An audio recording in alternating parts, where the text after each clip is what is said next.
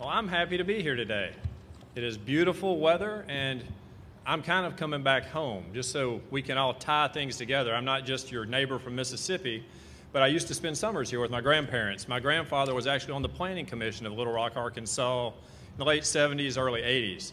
So I used to spend a lot of summers over in Boyle Park, if y'all know where that is, back when it was a little different neighborhood than it is today. So I'm very happy to be here. I'm also happy to see the submarine sitting across here at Admiral Hayes Fleet. So I want to talk to you about where I come from, and I'm hoping that we all know we all come from the same place pretty much. Mississippi and Arkansas aren't far apart. Y'all are ranked the 42nd most obese, we're ranked the 50th. So y'all should applaud me even more. If it weren't for me, y'all be 43. But we're hoping, and the reason I think what I have to say may be pertinent to you is because it seems that Arkansas has kind of tracked what Mississippi's doing. As we got more obese, so did Arkansas. And so I hope as we solve the problem, y'all will track in that too. So maybe y'all won't catch up to us. You'll just stay 8 below us. And we have to do this as a team, all of us.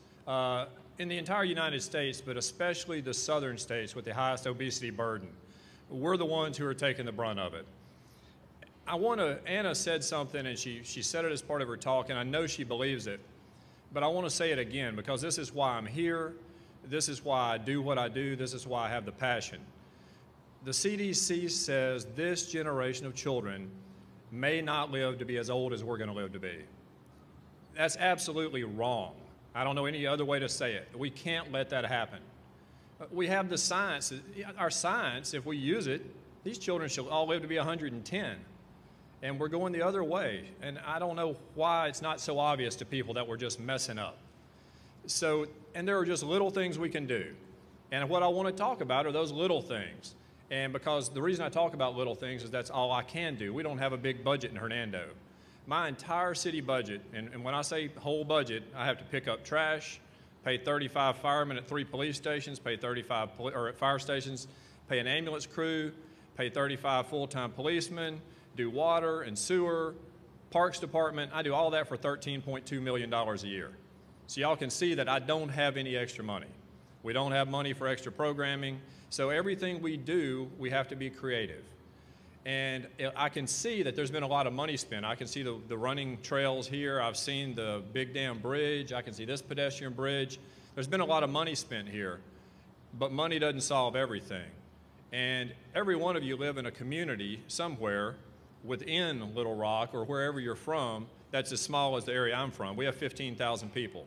So what I'd hope you would do is kind of consider the place you live as its own town, even if it's not, and think about some of the small things you can do when you go back home to change the culture of health in your own area. There's a lot of different problems. The schools can fix some of the problems. Elected officials can fix some of the problems. But the people at home can fix most of these problems. They're the ones who have the children. You know, when you go home to your kids, you're the one making the choice of what to put in their mouths, whether to sit them in front of the television or send them outside, whether to put them on a school bus or let them walk or bike to school. And there are reasons we can't do some of those things as easily as we want to. There are roadblocks everywhere. The people with the soft drink industry and the fast food industry have a lot more money than we have. And they're in your kid's ear every minute. They're in our ear every minute. We all succumb to it. But we have to start making the small changes ourselves to overcome those things. One of the things we have to concentrate on and not disregard is the fact, and I think Ole Miss, the University of Mississippi near me, recently did a study that links obesity to low income. We all intuitively knew that, but now we have a study that says it's true. So at the same time we're trying to solve the obesity problem, we also have to solve the low income problem. And I don't know quite how to do that. But a couple of the things we've done in our little town, we can only afford one of most things. We have one community center. That's all we could afford to build. But I built it, this community center for the entire town, we built it next to our poorest neighborhood. So everybody drives over there except the poorest people who can walk there. Our farmers market is within walking distance of our poorest community. Our community garden is in the middle of the poorest community. The grant we got for Safe Routes to School sidewalks is to the school in our poorest community. And speaking of that community and the Safe Routes to School grant, we had this awful situation they call hazard busing. And for those of you who don't know what that means, it means these kids live close enough to walk. They live 3 blocks from school. But the conditions are so unsafe, they send a bus to pick them up anyway. That's what we're trying to solve with these sidewalks. Not only will the sidewalks make it physically easier for these kids to walk to school, but there are stats out there that prove that when you put sidewalks in a neighborhood, crime goes down every time. It's kind of like the broken window syndrome. If you fix your broken window, your neighbors are going to, and they'll quit throwing rocks through them. If you put sidewalks out there, people start walking. They start getting out in the neighborhood. There are mature eyes on the neighborhood and on the streets, and it changes the culture. That's what we're talking about, are all these little pieces of how we're going to change the culture of health in our own towns. Policy is a big thing, and we hear about policy all the time, and it seems that that's where everybody's shoving all the money now, is policy change. And I believe in that as a piece of what we're doing. Policy is huge. I'm a big advocate. The next mayor of Hernando may not be an advocate at all, but if we get the policies in place today, there's a good likelihood that they'll stay there even after I'm gone. So that's why that's so important. And some of the policies we've done in Hernando have not been easy, and you have to stand up and fight for them. We became, and I'm very proud that Arkansas is smoke-free, by the way. I just learned that today. Give yourselves a hand for that. It's a big deal. We became smoke-free in my town. Our state is not smoke-free, and we were the 5th city to do it. And it's not easy. You think the entire world is against you. But when you really read the numbers, only 21% of the world's against you. It's not the entire world. So you just steel yourself for it and you go.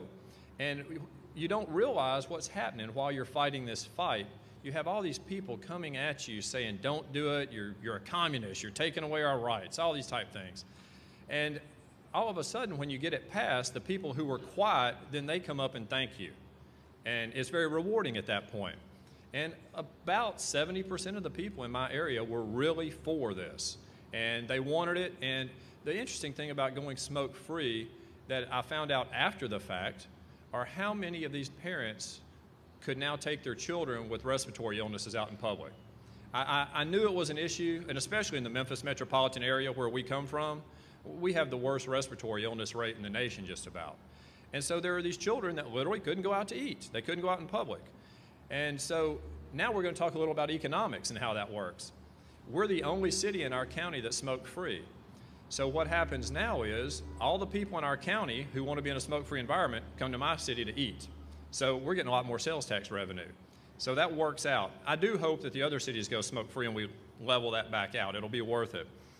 Just in our little state, and I don't know if y'all keep the same numbers we do, but 552 people died from secondhand smoke in Mississippi last year. We know what's going on, so we're trying to do our part to solve that. Some of the other policies we have are easier, and I don't know, some towns have them in Arkansas and some don't, but we require sidewalks in any new development and any redevelopment. And that seems so easy, but the majority of cities still don't have that policy. And this is the time to get that policy enacted, and I'll tell you why. The people who fight it are developers. They're all bankrupt right now. Nobody's building anything, so get the policy in while there's nobody to fight you. They shouldn't fight it anyway. It really, it costs about $900 to put a sidewalk in front of an average house. And it increases the value of all the houses in that neighborhood tenfold. Having a walkable community is so valuable, not just for aesthetics, not just for your health, but it actually helps knit the entire community together and changes everything. So that's one policy we have. We also mandate that in a planned unit development, you set aside 10% of the land as open space. And I'm going to give you an example of how these policies worked in our town where we don't have any money to buy parkland. I don't think that our city has ever in its history bought parkland, not since 1836 when it was first platted. We've had one gentleman who passed away and gave us 20 acres. We had a church burn down and give us their site, and we call it Church Park, and it has 2 tennis courts and a playground on it. We have a vacant lot that a developer left to us that has a little piece of playground equipment. We've just never bought any land because we don't have any money to. So this policy worked for us. A gentleman came to us with 200 acres. He wanted to do a planned unit development. Your standard deal with Walmart, the shopping near Walmart, mixed in with homes and parkland. So we made him, with this policy, give us 20 acres of that 200. He had to give it to us. And he was happy to do so. He gave us the wooded spot with the pond on it. He probably couldn't have used it anyway. You know, it kind of rolls in places. So all of a sudden, we have 20 acres that would have cost $500,000. We don't have $500,000, so there it is. And then I said, well, what am I going to do with it? You have to be creative. So we went to Wildlife and Fisheries and applied for a $100,000 grant. And I thought, wow, we can do everything in the world with this. And that's not quite right. I found out what you could do with $100,000 is put in a quarter-mile track, 9 parking spots, and a gazebo. But all of a sudden, you have a park. And it's a wonderful place for people to go. And so we got that done, and we had this little park, and then people want more. They always want more, and we always need to give them more. So we went after another Wildlife and Fisheries grant and got another one for $100,000. By this time, we had saved up $50,000 of our own to match, so we have $150,000 now. So we put in another quarter-mile of track, and this time we realized that 10-foot wide is better than 8-foot wide. If you're biking and walking, 10-foot feels better. So the next part's 10-foot wide. We got a little more sophisticated. We're thinking green a little more. So our next parking spots are impervious surface that we can park on so the rainwater sinks in the ground. And the thing I had totally forgotten that you needed a park, we have bathrooms now. So we got all these things done with grant money. And the other little piece we did to that is it's relationship building. I have the phone number to my Walmart manager in my cell phone right now. And he will answer if I call. And he does lots of things for us. Whether you like Walmart or don't, they're there. They're in my town. We made them build the most beautiful Walmart in the whole state, and they're there. And so now that they're there, we're going to become partners with them. And we twisted their arm a little bit and got $25,000 to put in the playground equipment. So now we really have a full park there. And the only capital outlay I have is a $3,000 sign. So I have a park that's worth about $900,000, and we spent $3,000 on it. And we have to come up with annual maintenance. So those are ways you can become creative. There are other things we've done. One thing I was most proud of is when I first became mayor, I noticed that within walking distance of my house, we had an abandoned high school football field. Y'all can all picture one of those. You probably know where one is. And it had the bleachers, had the concession stand, had the bathrooms, and had the old quarter-mile walking track. Of course, the rubber's peeling off the track. But the neighbors were sneaking in down there, going through a crack in the fence to walk on that track. And I talked to the superintendent of education, and I said, hey, I can make you look good and make me look good at the same time. And I said, please give this to me. And he looked at me and he said, are you stupid? Are you crazy? I said, no, I just want it. He said, okay, great. Now I don't have to mow it anymore. So we had our lawyers do the paperwork, and next thing you know, we own this football field and track. All of a sudden, I have it, and I don't know what to do with it. I didn't have a parks department at that point. When I'd just taken office, we did not have a parks department at all 5 years ago. So my assistant, who I had just hired, I told her she was in charge of the park now. So she went down there every day and sat down there and watched volunteers paint the bathroom and fix it and pressure wash the bleachers and all these things. And 7 weeks after we took office, we had 700 kids playing youth football there. They never had a place to play before. They were just basically playing in sand lots. So it's just another way, and this was a win-win. The Board of Education was happy to unload that thing. It was costing them money. We needed it, and it's a wonderful park now. We've invested money in it since then. We've had to put up 2 new light posts, and that may not sound like much, but that's $14,000. And that's a lot of money in our little town, but you scrape and scrounge and do these things. And we've added some workout equipment at the end of the field, the outdoor fitness equipment, and so then we changed the name of the park to the Hernando Sports and Fitness Park. But until I'm dead, people will still call it the old football field. That's just the way that works. But it's another place that our kids can have to play.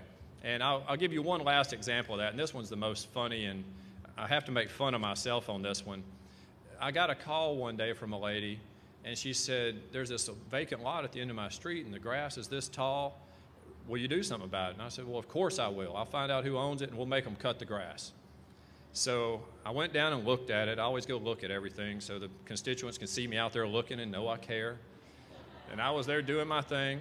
And I went back to my planning director and I said, Bob, who owns this lot? He said, I don't know. I'll check on it. And he called me back about an hour later. I said, what took so long? He said, well, I figured out who owns the lot. I said, who is it? He said, it's the city of Hernando. So we had this lot we didn't even know we owned. And literally, I would say, I don't know, it may be like from this pillar to this pillar, this long. That's all it is. It's a little spot. So immediately we mowed the grass. I could do that then. But we had built this wonderful big playground at one of our other parks with community help. It was another community involvement process. And we had the old playground equipment sitting there. It was almost sad. It was sitting off in a corner. Nobody was using it because we had the new stuff. But this was a poor neighborhood where this vacant lot was. So we paid professionals to pick that old playground equipment up and move it, refurbish it, make sure it was safe. And so all of a sudden now, for $4,000, I have another park. And it's in an area where there are children who couldn't get to the other side of town. They couldn't walk over there. Now they literally walk out their door and go half a block, and they've got a small piece of playground equipment. It's not huge, it's not beautiful, but it's just another way the kids can get outside and play on limited funds. I'll give you another example of things we've done. And the reason I'm giving you all these examples, I just want you to get your mind working in that direction. It doesn't take money. I hope you can go home and find some small thing similar to this that you can just take on as your own project. A win-win that'll help everybody. But we had the Girl Scouts come to us, and they do something called a Gold Project, which for you gentlemen, it's the same as an Eagle Project for Boy Scouts. And they said, what can we do? And I never have the good ideas, but I have good staff who have good ideas.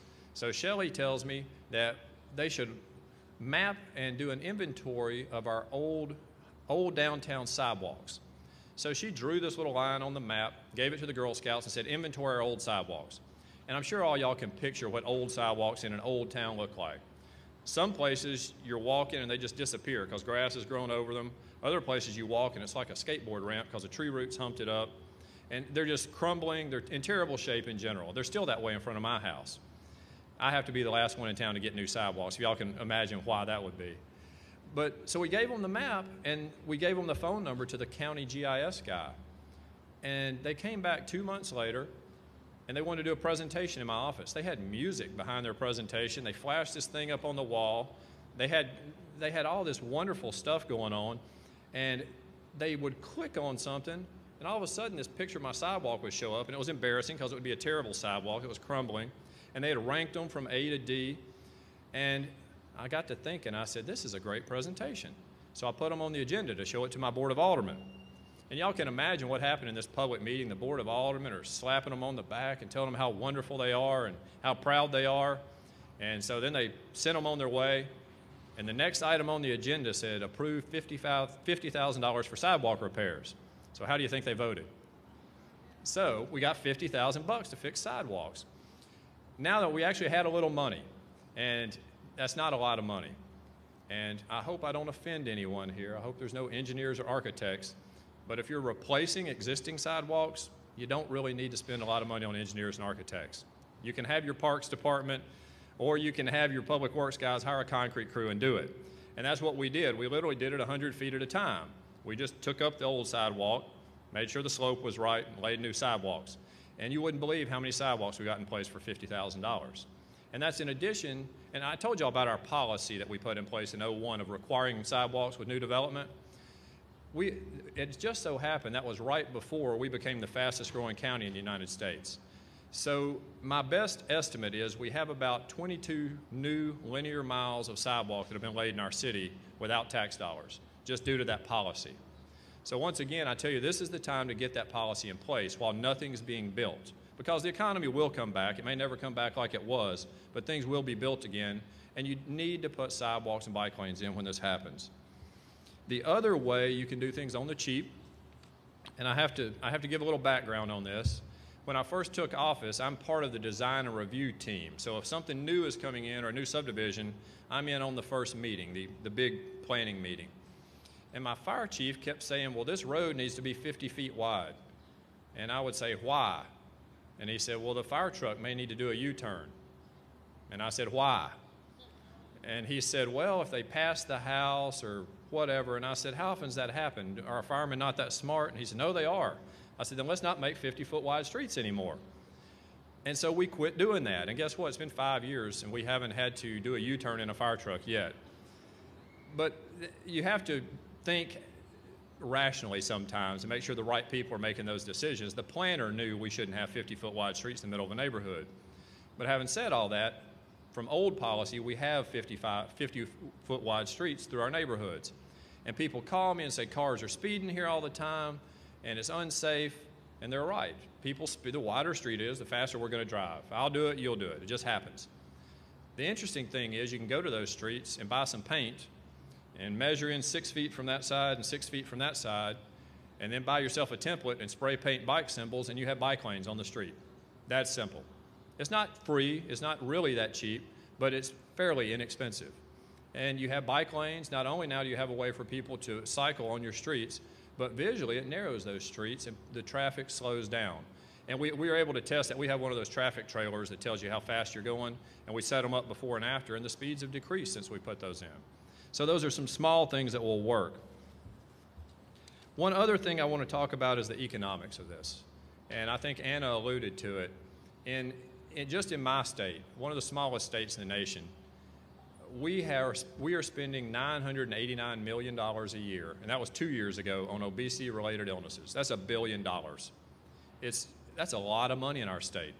And they're telling me in 6 years that's going to be $3 billion, which means our state will go bankrupt. We don't have another $2 billion. We just don't. They're cutting everything out of the budget right now. The really interesting part of that was about $580 million of that is Medicare and Medicaid. We know those are our tax dollars.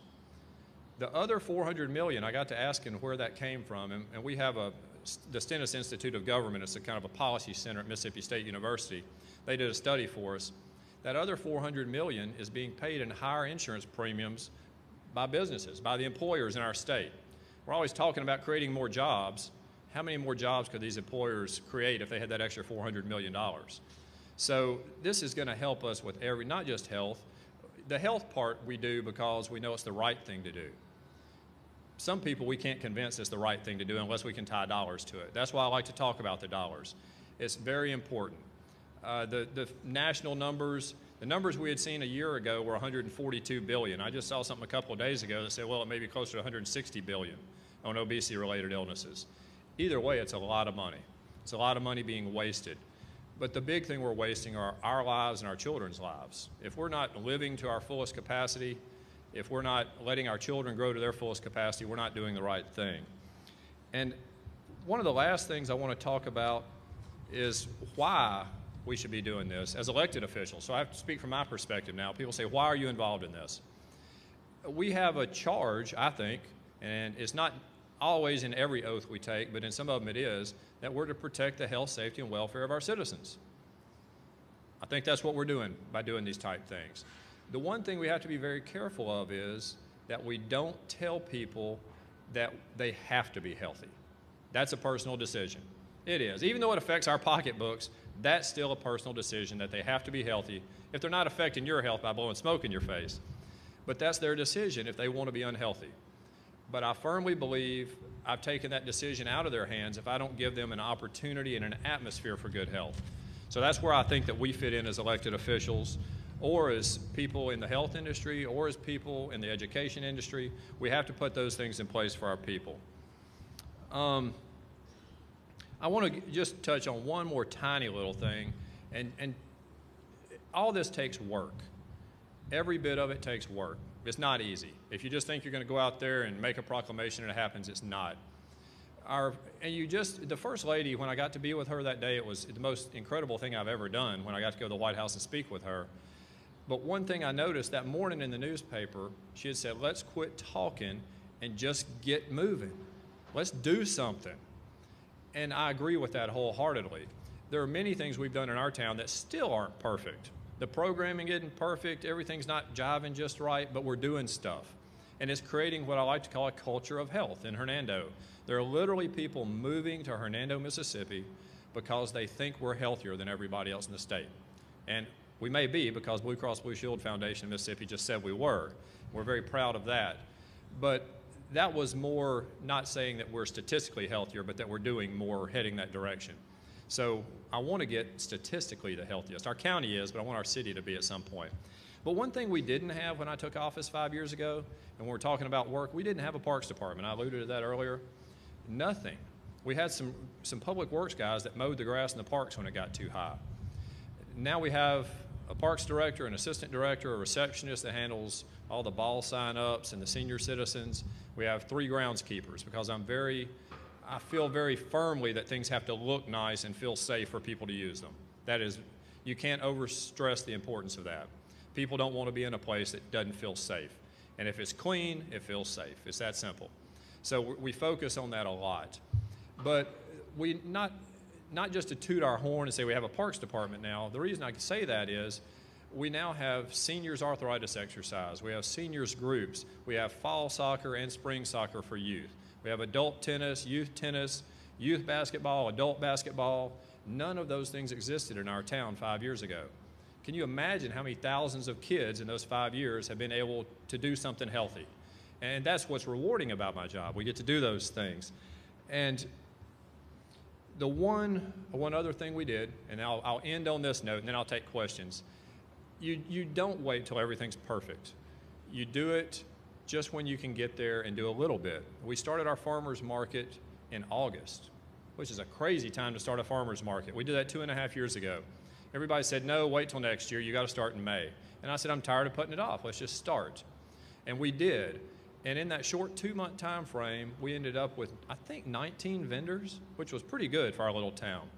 And then we took all winter and held meetings, and literally these people grew more crops in the spring, getting ready for the next market. And so we had one more full season. Now we got another full season. And speaking of your low-income people, we're giving vouchers to our low-income seniors through a USDA program to spend at the farmers market. It's only $2,000, but when you divide that amongst 20 people, that's a lot of vegetables they're getting that they wouldn't have gotten. So we now, because we went ahead and started, 2.5 years later, we have what's been called the favorite farmers market in the state of Mississippi. We have 39 vendors and almost 1,000 people come through every Saturday morning. That's the good thing to do. That's the right thing to do. If we have to put numbers with it, this thing has turned into a business incubator. It's on our square. The ladies that own the dress shop and the gift shop across the street now open their stores earlier because we're drawing customers to the square that used to not come. They're making more money. Juan Pablo Arancibia sold bread there for 3 weeks. It cost you $10 to set up. So he did a $30 market study and decided he had enough customers to open a French bakery on our square that will open next week. One of the other guys is a real estate guy. We all talked about earlier what's going on with those guys. Everybody's hurting in the real estate market. He took his real estate office and has turned it into a country store where he grows fresh vegetables at his home and sells them there on our square. So there are 2 businesses that have come out of our farmers market this year. And that may not sound like much, but it's huge. To have 2 new businesses on my little tiny square is a big deal for Hernando. And that can just be exponential when we all leave here and go home and do the same things. So having said all that, the one thing I want to leave you with is all of our job, not just my job, all of our job is to try to create a culture of good health and give everyone an atmosphere and an opportunity for good health. And thank you.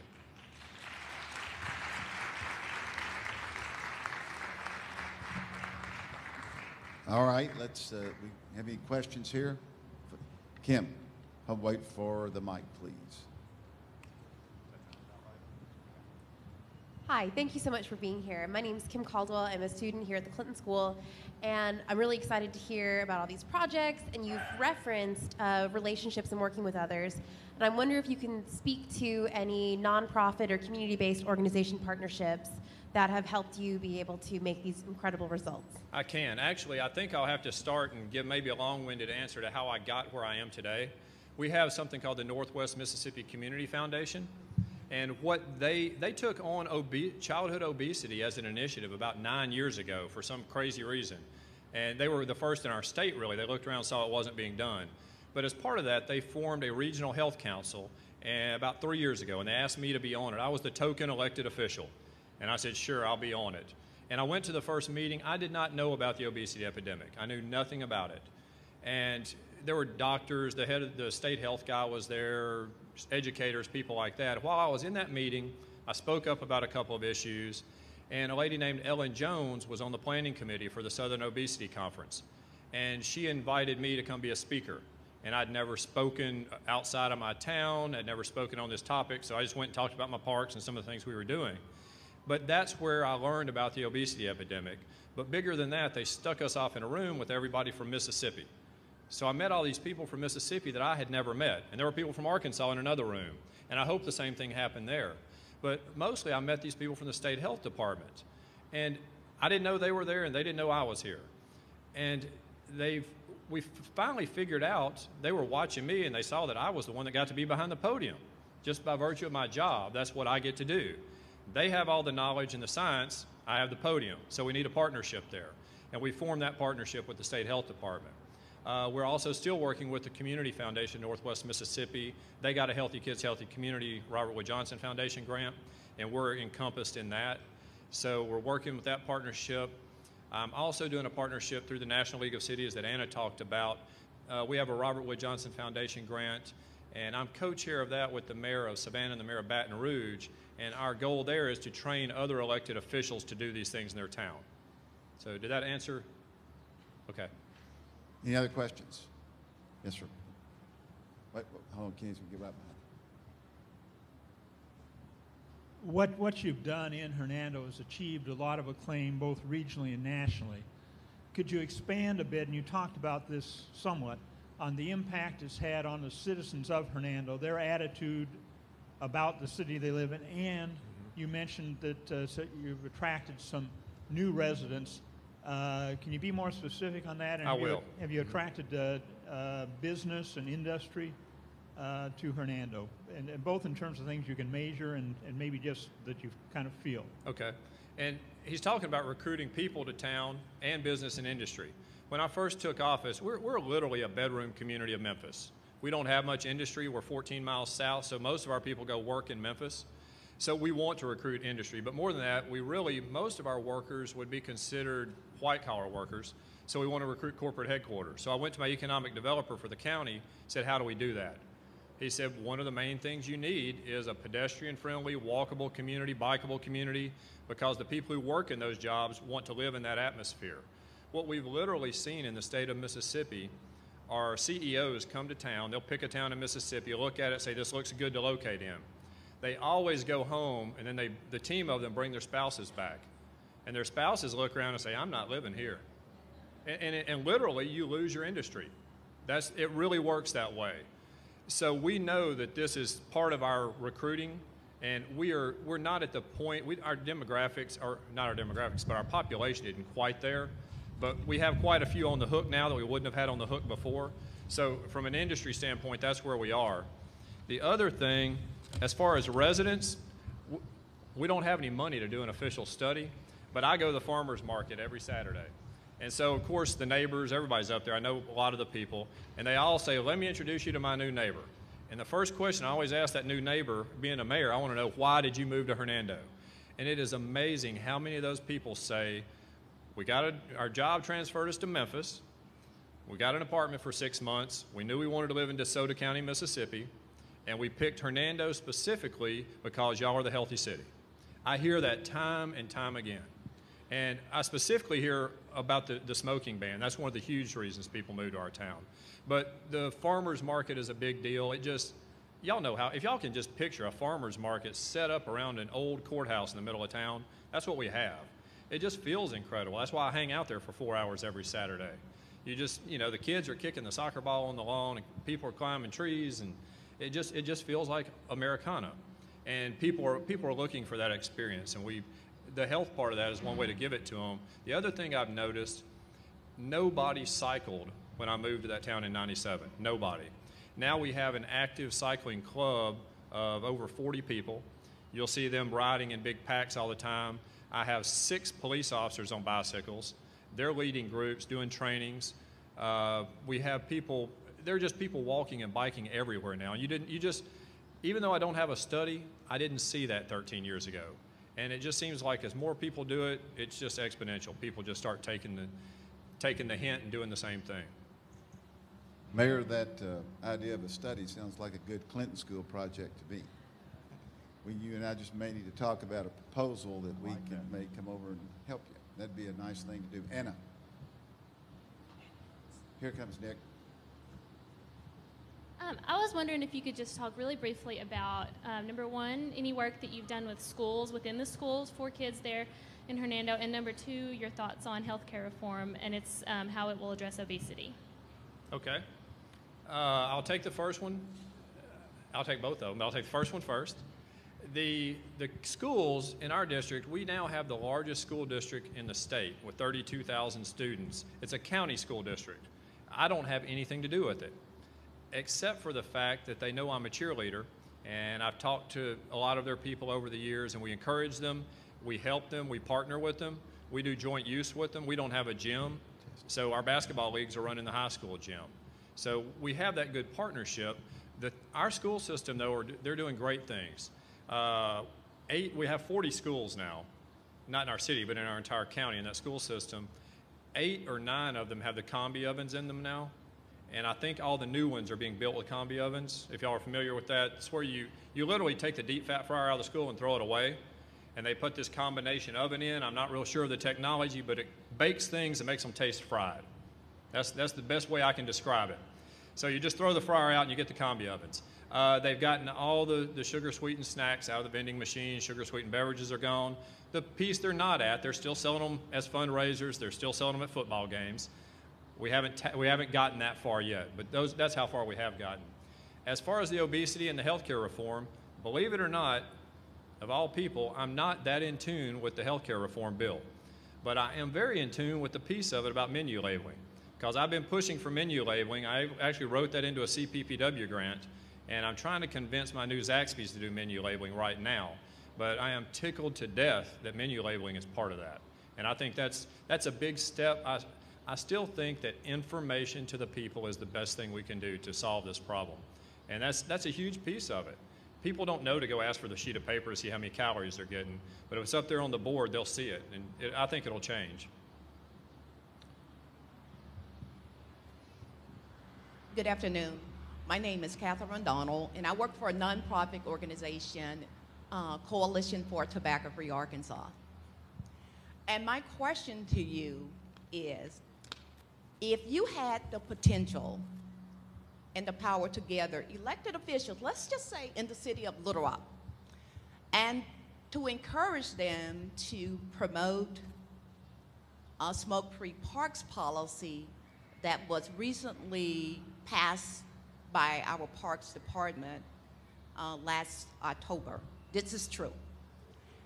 But as you look around our parks, there's nowhere where signage is noted to indicate to the public that Little Rock promotes smoke-free environments by way of our city parks.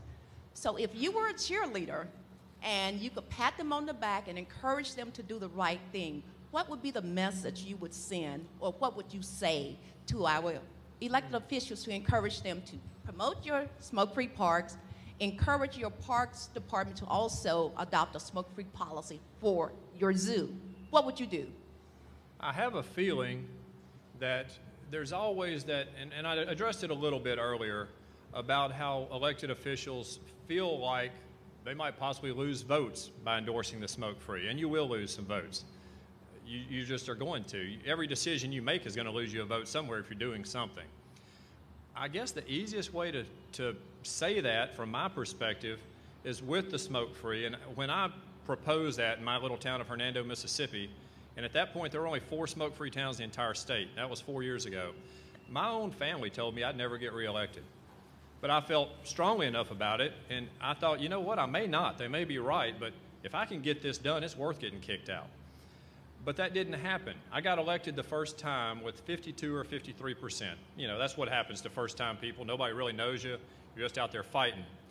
But most of what I've been doing, you know, you've got to balance budgets and do all that stuff. They expect you to have a good fire department, a good police department, balance the budget. The health stuff is like the lanyap. It's the extra stuff. And that and the smoking ban, I think the people really liked it. And I can prove that, I think, because they re-elected me a year ago with 65.3%. So that's what I would say to an elected official. The people want it. The people are literally dying to have it, and they will vote you back in office if you do it.